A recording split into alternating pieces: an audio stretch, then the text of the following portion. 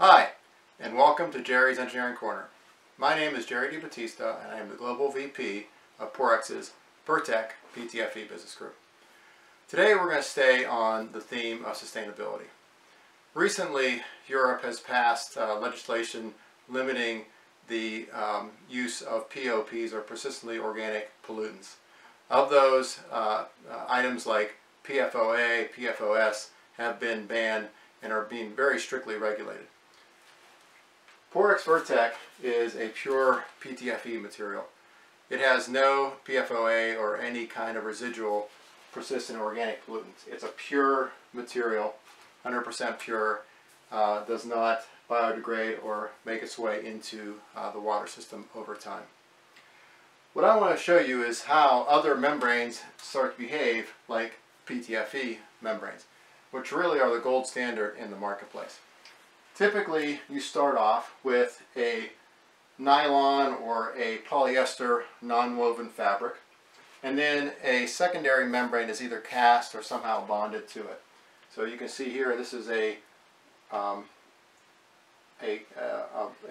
polyester backing and a cast membrane that was put on, and then it actually can be fused together or can be cast on it to make a final membrane. Now this membrane will have one side be the active side. That's where all the either filtering or all the active properties are happening, and then there'll be the backing side, which is the base material, which again will be polyester or typically a nylon. So this here is a standard nylon backing, and as you can see, the water actually doesn't run off. It actually absorbs into the matrix. So how do you make it more hydrophobic? Well, you use either some kind of chemical treatment, or which can contain PFOAs, or you do a plasma treatment or something else, and then the material becomes, you can see, more hydrophobic. You can see that? The water runs off. So that's done via usually a chemical process. This here is, and then the materials are joined either by heat or steam or somehow pressing together or cast onto one of these membranes, where you put something that is actually doing the microfiltration or microventing. The thing is with these cast type materials is that one part will have a different property than the other side. So if you look at this one side, which is actually the active side, you can see the water runs off quite nicely, as it is naturally hydrophobic. But if you turn around to the other side, you can see the water actually doesn't beat up quite as well. It still runs off, but you can see it begins to puddle a little bit on the membrane. With Porex Virtek, it's 100% PTFE.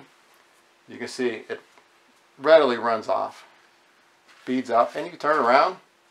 The other side behaves exactly the same. So it doesn't matter which side is facing up or down, you always have the same level of hydrophobicity. As you can see, the water just dances on the membrane. Whoop. Another nice advantage of using a pure PTFE is you'll have all the pure PTFE properties. Extremely good chemical resistance, very, very high heat resistance, really strong tear resistance, really impermeable to almost any damage. So I'm going to do a little demo with a heat gun, which we'll turn on. And you can see with the PTFE, nothing. See what happens to the other membrane.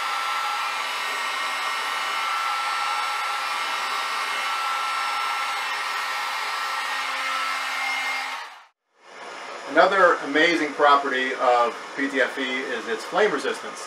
PTFE can meet a UL 5VA flame rating, which means it's completely flame resistant. And so if you can see, please don't try this at home, folks. PTFE, no damage. But if you take a cast membrane, as you can see, completely destroyed. And here's another example of a cast membrane. You can see, after a couple passes, completely destroyed. PTFE, no damage. So if you're looking for a membrane that is PFOA and PFOS free, extremely durable, water and oil resistant on both sides, and doesn't char up and burn if it's exposed to high temperature, really the choice is clear. It's Porex Virtek PTFE. Well, that's it today for me, Jerry with a G.